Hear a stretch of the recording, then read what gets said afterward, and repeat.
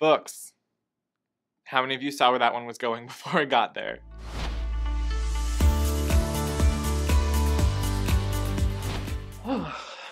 Hey, how's it going? My name is Michael Bookline, and you are watching the first official Epic Reads book haul of 2019.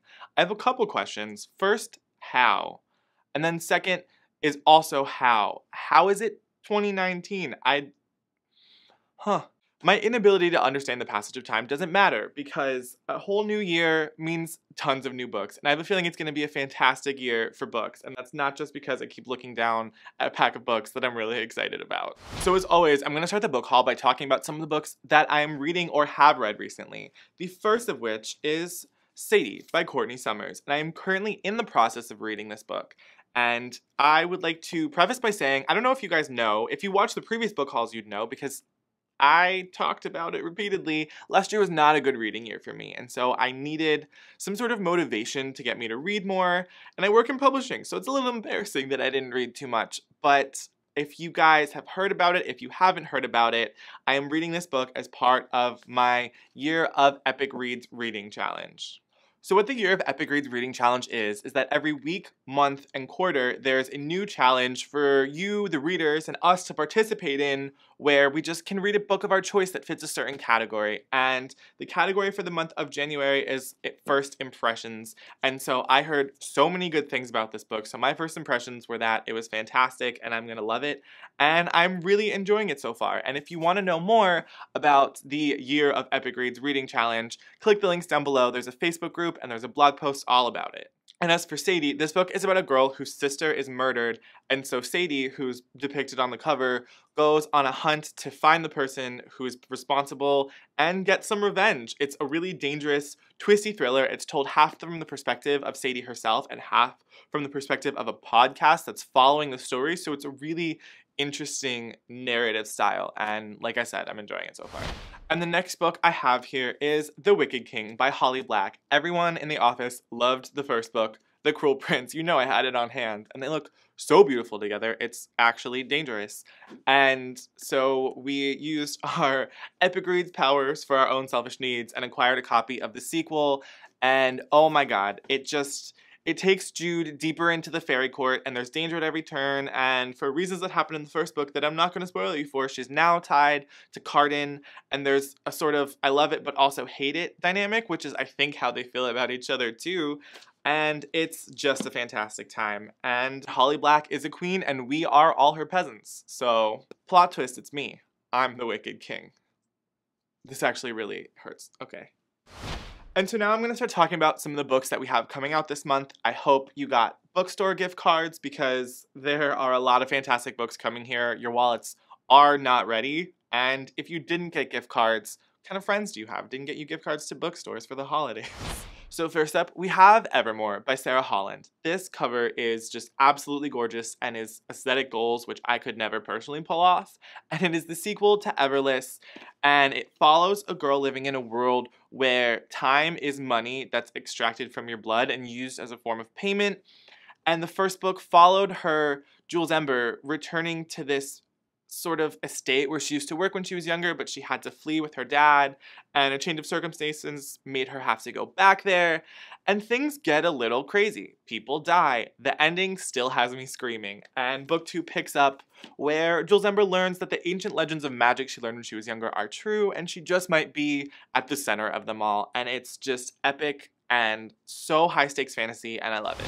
And the next book I have here is The Field Guide to the North American Teenager by Ben Phillip. If you can't tell from this cover, there's a little bit of bullet journaling involved in this, which is really interesting, and it follows a character named Norris Kaplan, who is a black French-Canadian who gets moved down to the middle of sweltering Texas. Sweltering is not a place in Texas, it's just hot there, in case you don't know much about Texas. And it's sort of a culture shock from him. All of his knowledge of America comes from watching American sitcoms, and so when he gets there, he starts sort of bullet journaling and categorizing the people that he meets into certain high school stereotypes and groups to help him understand them more, like the jock, the cheerleader, you know how it goes, and he sort of built up this wall of snark where he won't let anyone in, and then he realizes that things kind of go wrong when you live that way, and he needs to sort of break down this wall and not be so judgmental or off from everybody in order to have the life that he wants to live.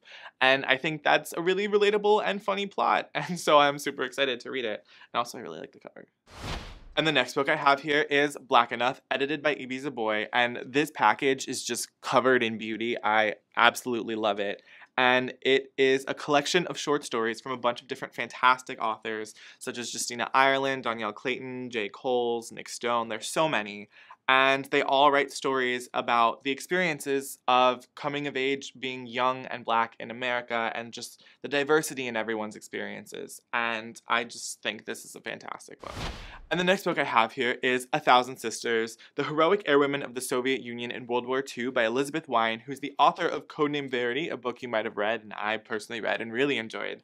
And it's super fitting because this is a true story about the women who flew as pilots in World War II. They were the first ever women to do so. Sometimes they were as young as teenagers, and so they put their lives on the line for the cause. And it's full of photos of the actual women who were these pilots, and I think that's really fantastic. So y'all don't mind if I scream for a sec, because the next book I have here is The Vanishing Stair by Maureen Johnson. And this is the sequel to Truly Devious, which I read and loved. And if you watched last month's book haul, you know I read and loved this too. And I didn't know the cover would be this color, and I absolutely adore it. I think it's fantastic.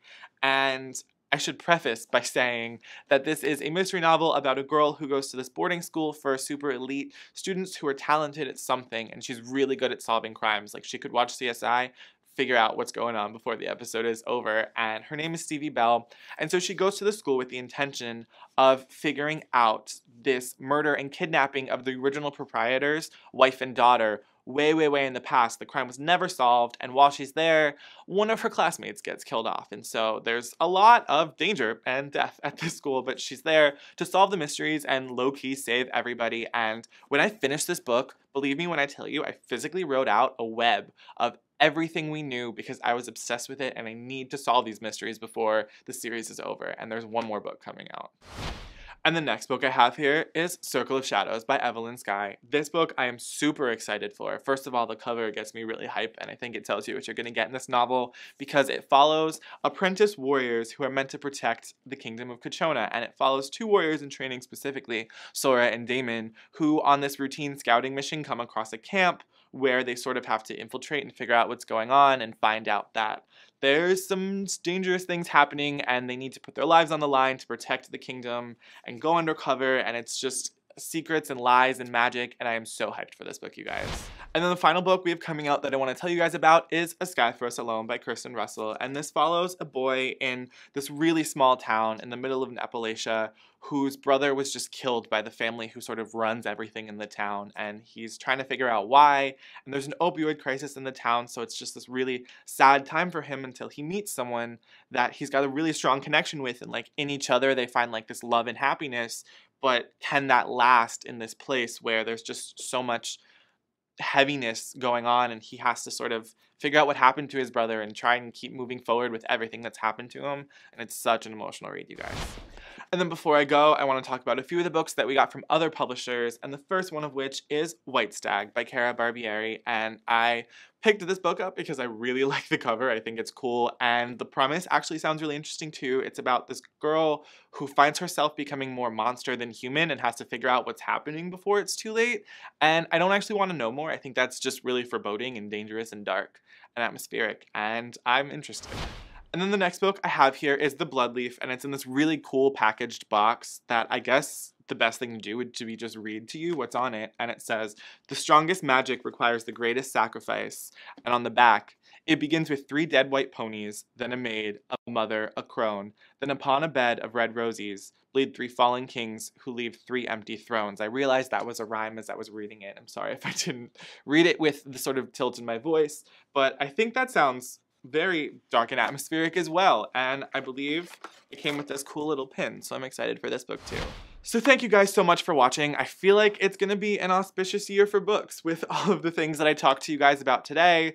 Please comment down below with what sounds most interesting to you and what other books coming out in January 2019 that you're excited to read, and I will see you guys again next month. Thank you again. My name is Michael Booklion, and you're watching the Epic Reads Book Haul.